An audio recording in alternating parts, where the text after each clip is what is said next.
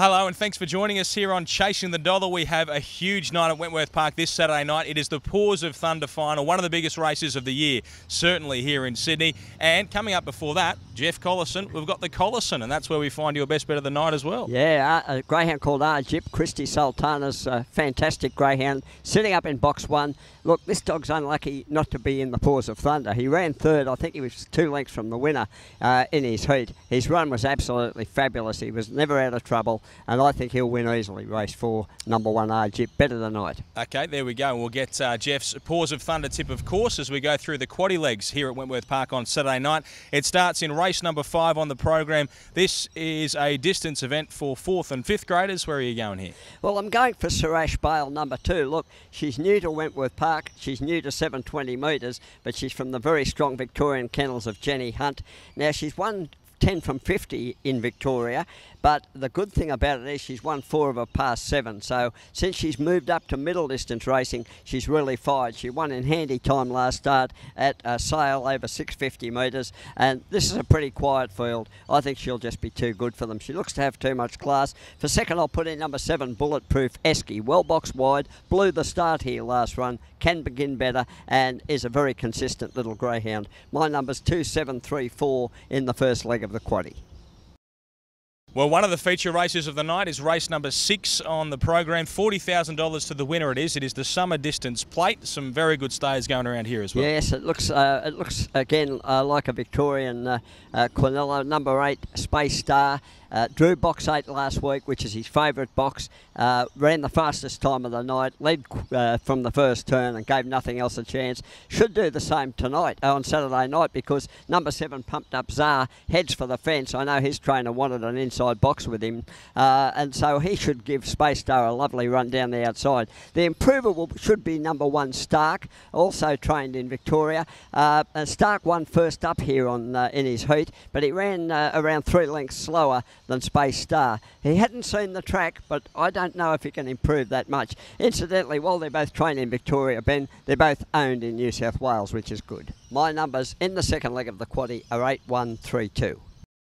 Yeah, let's go to the third leg of the quaddie, race 7 on the program. This is over 520 as well. You've got the Daily Kennel having a win here. Yes, I think so. Look, Andrea Daly's got 3 of the 8 runners in the Paws of Thunder, and not surprising considering she brought 22 greyhounds to Wentworth Park last Saturday night.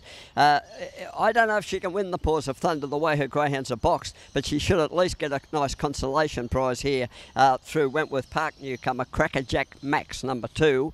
He's got very good early speed. He's won 4 of his past 6 in Melbourne. The way he's boxed, he looks like he'll go straight to the lead from box 2.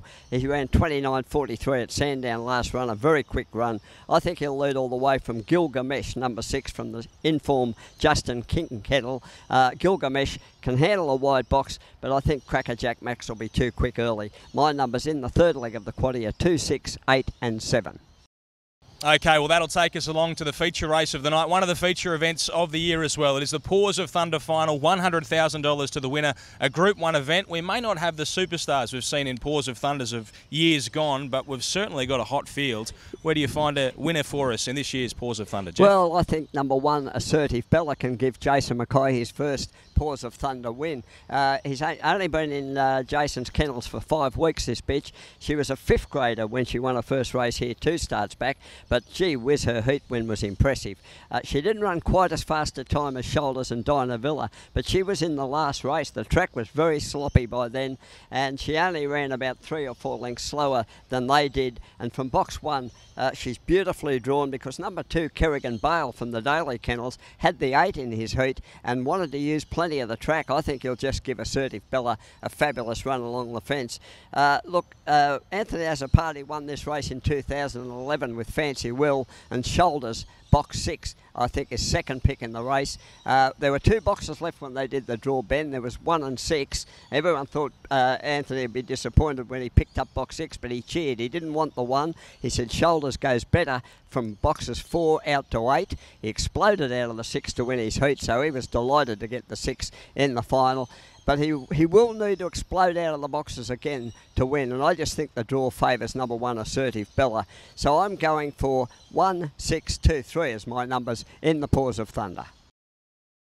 All right, Jeff, we've already got your best bet. We know it comes up in the Collerson, which is race number 4 on the program. Take us through all the others as well. Yeah, my best value bet is Lukey Chino, race 10, number 3. A lot of speed in this race, but Lukey Chino racing very well, wants to be drawn near the fence. I think he'll be too strong for some of these who'll be getting a bit tired in the run home. He's my value bet. My numbers I'll be taking in the quaddie. The first leg I'll be taking 2 and 7.